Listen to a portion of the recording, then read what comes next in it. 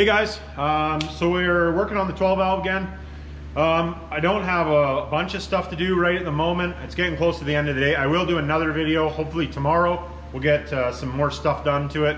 Maybe get the injection pump painted. I'm still waiting for the valve covers to come back, the intake plate, and a few other things. But anyways, we'll do a little bit of stuff, kind of play around. But what we're gonna do is we're gonna install the injectors, and then we're also gonna install the oil pump. Not a crazy, but for you guys that want to see how I do it, this is how I do it. So, something to start with. So, if you guys buy a set of injectors from me, if they're performance injectors, because these are the kits that I buy, and I don't send all the injectors. If they're performance injectors, I will be sending these thin washers. They're not very thick washers. Now, if it's a stock injector, you'll be going to the middle size. And then there's the really fat ones, which I don't use for anything. But just so you guys are aware, I'll only send you the ones that I want you to run on the injectors. So you don't have to worry about picking any. And I'll show you how, like I said, how I install these. So that's the kit that I buy. And like I said, I'll send you the pieces that you need in the kit anyways. So the injectors that we're putting in this engine I classify as my 45, 50 horse injector. They are a 6-hole nozzle with the pop pressure set 5 bar over the original pop pressures. They do run really nice. They seem to make decent power. They don't smoke.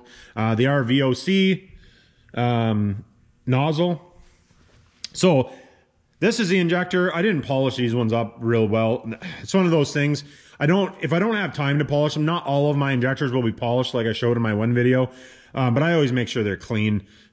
Just depends if I have time. It does take extra time to polish them, and I don't charge extra for doing it. So they don't always polished. But so this is the injector, meaning that this isn't a crazy performance engine by any stretch. We will be using the medium-sized washers. Now, the holes I know are already clean. But you gotta make sure those holes are clean, because if they're not spotless, your injector will leak. And I know I get the question all the time. So now what I do, there again, lots of guys don't do this. This is what I do. I cover the injector in anti-seize. And the reason that I do that is they don't get stuck in there. So if you guys don't want to, that's fine. Don't do it. I do it, but I find that they don't rust in there that way. And I put a little tiny bit across the bottom. There again, you don't have to. This is just what I do. I try not to get too much on the nozzle. Apparently that one I didn't do a very good job, but so washer is on there. As long as your injector hole is clean. And something that you do want to watch here, I'll grab another one here, is that this little ball goes down inside the injector hole. Hold on a sec. Got too much stuff in my hands. So you can see that little notch down inside there. Maybe you can't.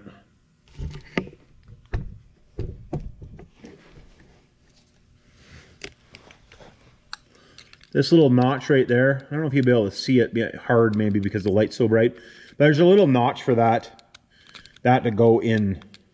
So you just have to get them set in there to do so.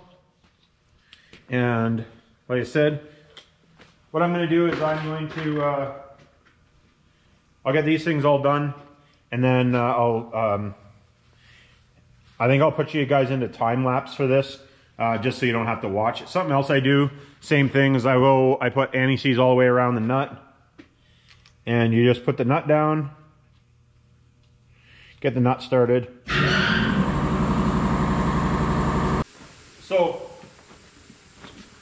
So what I'm going to do, I'm going to throw in a time lapse, put the other 5 in. I'm going to just do the exact same thing I did with this one. And then I'll bring you guys back when I put the rubber wall for the last rubber O-ring and for torquing the last one. So I'll throw you guys on time lapse, and then we'll catch you in a bit.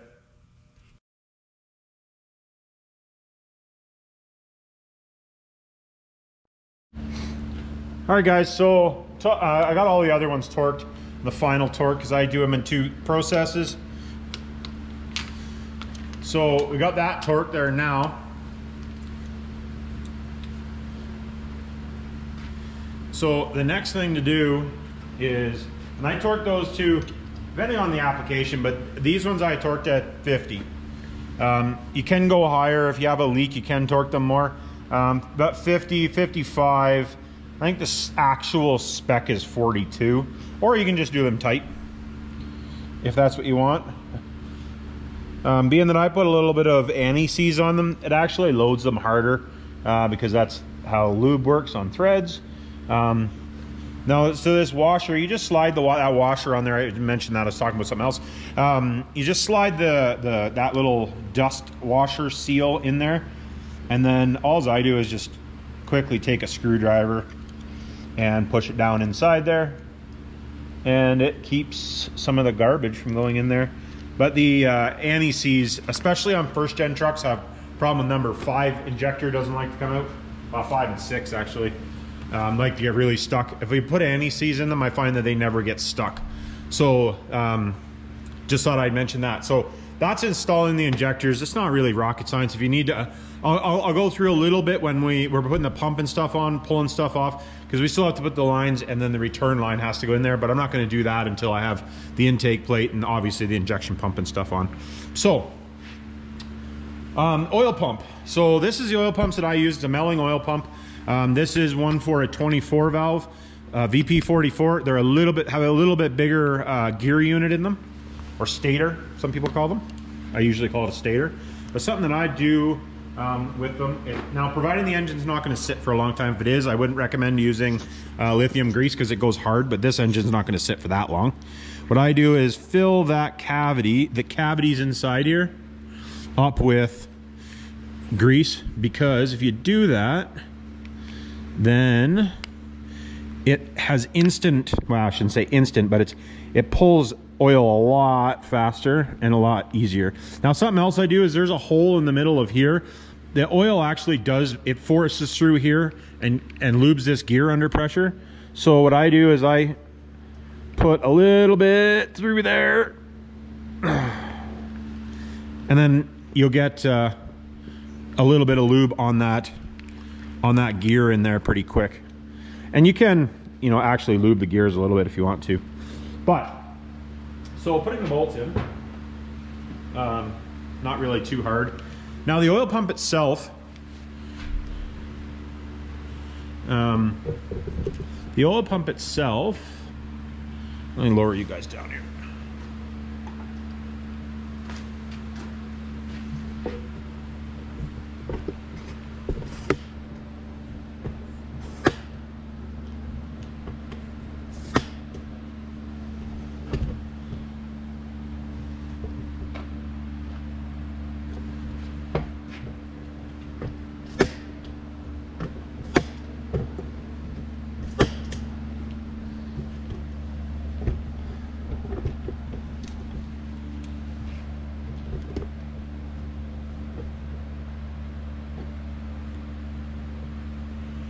So putting the oil pump in, it's pretty simple. The oil pump does not have a gasket or anything like that. You just slide it in the hole, give it a tap of your hand to make sure it's seated, or you can use a dead blow if you want. Loctite, I put Loctite on the bolts. Just need a drop or two because everything's nice and clean. I just start them with my fingers, just a thread or, thread or two.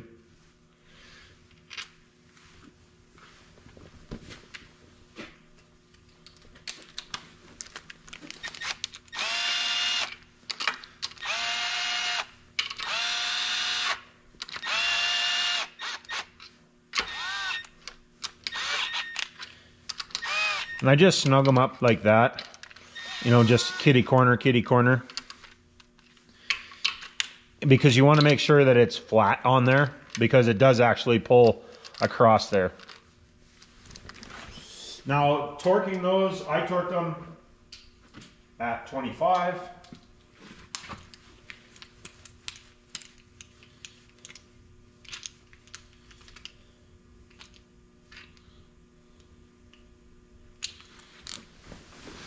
And you just crisscross the torque, or the sequence, I should say.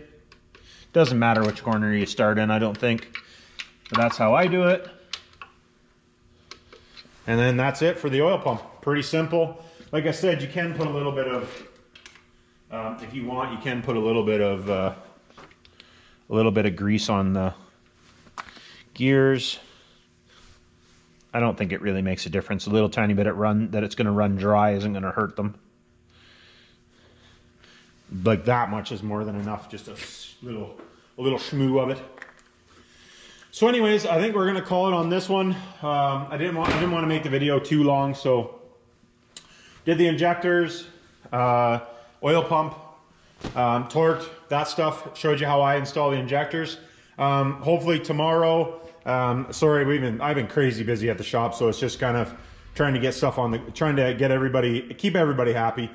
I think tomorrow, hopefully we'll put the front cover on, put the injection pump gear in there, and see about starting to put some of the stuff on. I got a little bit of red paint, so there's a few things I'm going to paint red. Yeah, we'll get this thing on the go. Hopefully we can have it running here pretty quick. I'd like to get it all mounted on a stand. I'm going to build a stand. Actually, that's something. Can you guys let me know? I'm going to build a stand for this that has wheels on it. If you guys would like me to show building the stand, let me know in the comments. Like, subscribe, hit the bell notification so you know when I'm putting new videos out. And we'll catch you on the next one.